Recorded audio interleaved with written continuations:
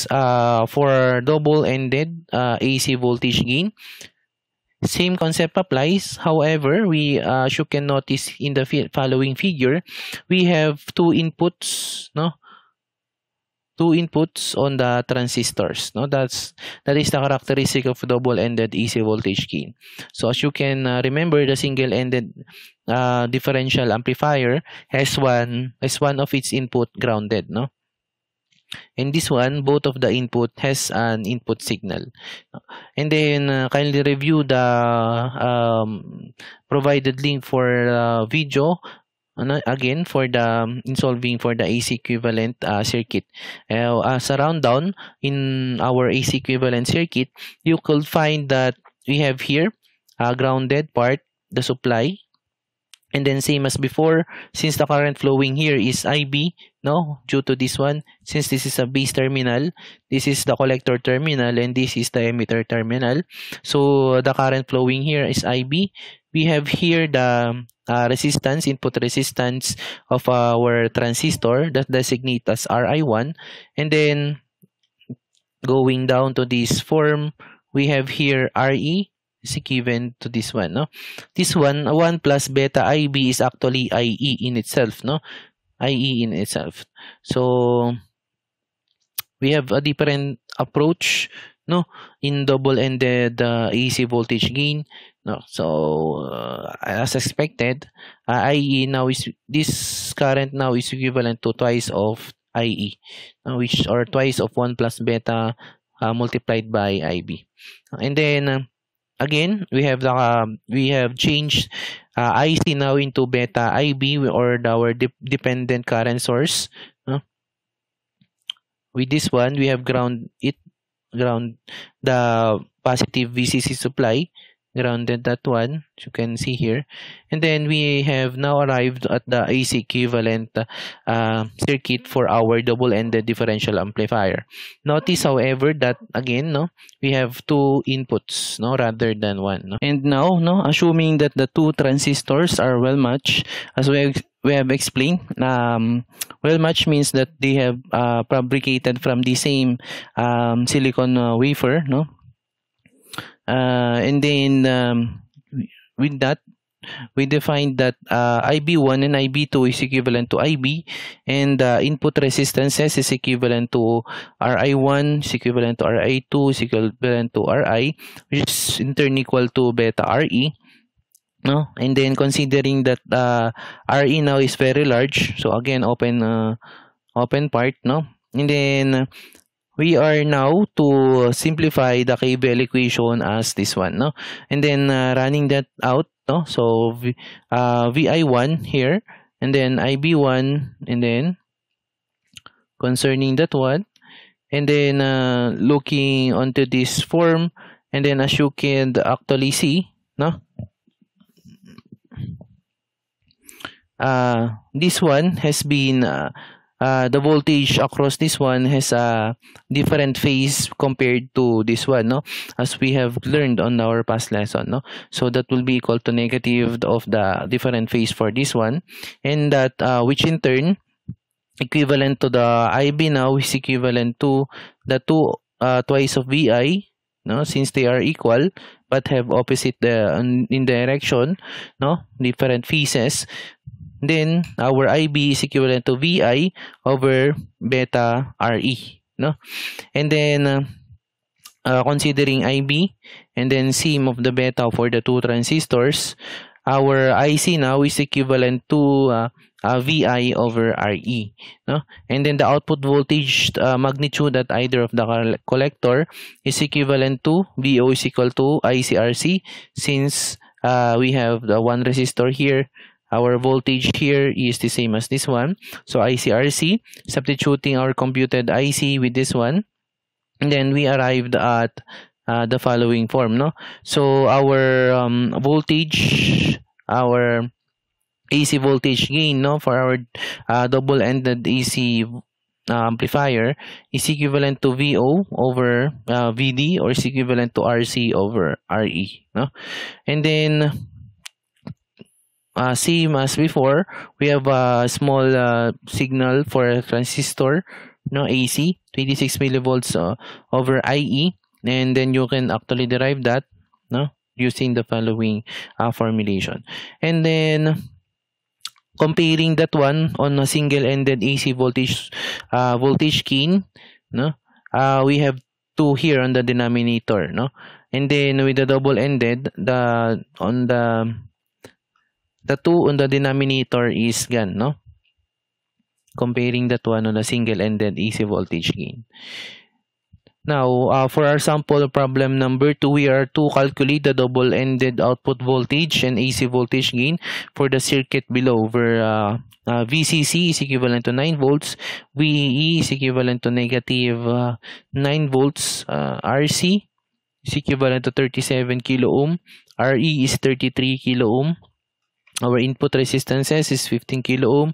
Our current gains is actually 80, and our supply is the same as 2.5 for both of them.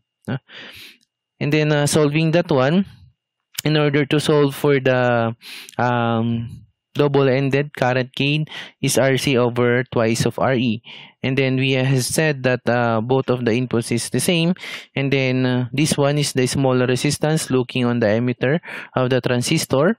And then solving for the output voltage equation, same as before, no, deriving that one, we arrived at IC now is mostly equivalent to IE, no. And then this one is actually the equation for the output voltage, and this one is the equation for the AC voltage. Now we need to actually find for the DC, which is IE part, for both of them in order to solve the output voltage and the AC voltage. Solving for IE here, and again in DC analysis, we should short out the AC supplies. So shorting that out, beginning with the ground, which is 0 volts, less the voltage drop across this one is negative 0.7 volts, and then this current is IERE, less the negative V is equivalent to 0, no. And then solving for IE now is equivalent to 9 volts minus 0.7 volts divided by 33 times 10 to the 3, no. Now is equivalent to 251.5 microampere. And then again, this IE can actually be substituted directly in order to solve for BO. However, again, in solving for the current gain, this IE should be divided by 2, no, since the small resistance, AC resistance here, is at the emitter side, which has a current of IE divided by 2, no. And then solving that one, divided by 2 to solve for the output voltage. Output voltage now is equivalent to 4.35. And now solving for the AC voltage gain, which is equivalent to RC over RE. And then we have said that we have to divide the emitter current, which is equivalent to 251.5 microampere by 2, and that equates to 125.75 microampere. So 26 millivolts divided by the 125.75 microampere equates to 206.76 ohms. That yields to our AC voltage gain of 178.95. And for our last subtopic, which is common mode AC voltage gain. In order, as you can see, the AC, no, the AC circuit in common mode connection is designated on the right side. And then, as you could observe, these ones, all we have 2 inputs. Actually, no, we have 2 inputs on the 2 transistor. However, they have the same phase, no? In comparison with the double-ended differential amplifier, the input supply has different phase for both of them, no? So with this, we have the same phase. And then continuing with the analysis for AC, this one, as you can see, it is connected, no? The inputs has been connected to VI, and then we have again the input resistance for the transistor, and then this one is the IE part, twice of IE, the same as that. And then the dependent current source of IC, which is designated in this part, and all of the DC inputs has been grounded, no? Or the DC supply has been grounded to arrive at AC equivalent circuit. No? So solving the KVL equivalent for that, and then which arrive to VI minus IBRI, no? Minus twice of beta plus 1 IB, or twice of IE. This one is equivalent to IE, no? And then solving for IB yields to VI over RI plus twice of beta plus 1 RE, no? And then using again the IB current, no, with this one, and then as you can see, VO now is again equal to ICRC. Since we have one resistor here, voltage is the same as the voltage drop across the resistor of RC. And then continuing with that one, and then IB now substituting, no, with that yields to the following, no? Our output voltage now is equivalent to beta VI RC over RI plus twice of beta plus 1 RE. And solving for the voltage gain is actually manipulating this equation, bringing VI onto the denominator part. We have a more complex AC voltage gain for the common mode circuit of beta RC over RI plus twice of beta plus 1 RE. And as you could remember, on the single-ended, we have the here RC divided by twice of RE, no? And the double-ended is RC divided by RE, no? Just as this one, no? This one, RC divided by RE. And then in here, in common mode operation, our voltage gain is much complex in equation, no? We are asked in sample problem number 3 to calculate the common mode output voltage and AC voltage gain for the circuit below, given the following input voltage for both of the transistor of 5 millivolts, RC for 50 kilo ohms, and RE, this is equivalent to 50 kilo ohms also, no? Oops, may mali na naman. Ano ba yan? 45. Hindi ko nakita to kanina.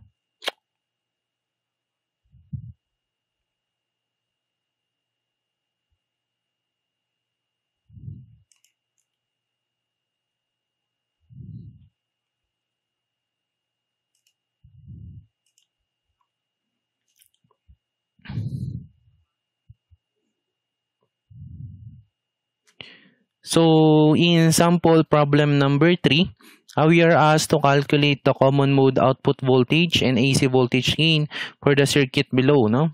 We have the input voltage for both of the transistor as 5 millivolts.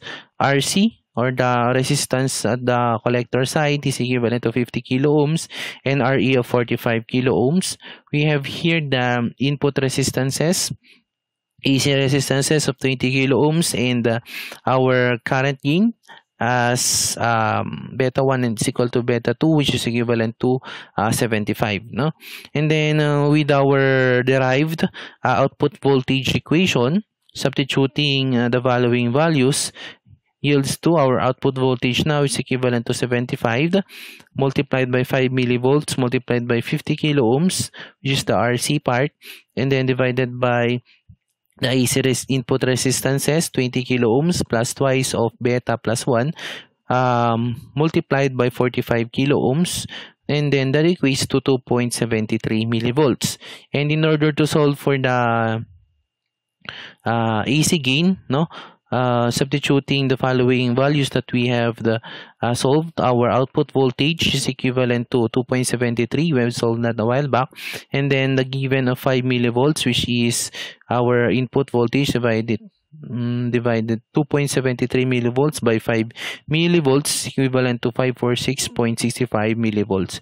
You could actually use the following equation, or if we have solved already about VO, we could all directly substitute this one, no?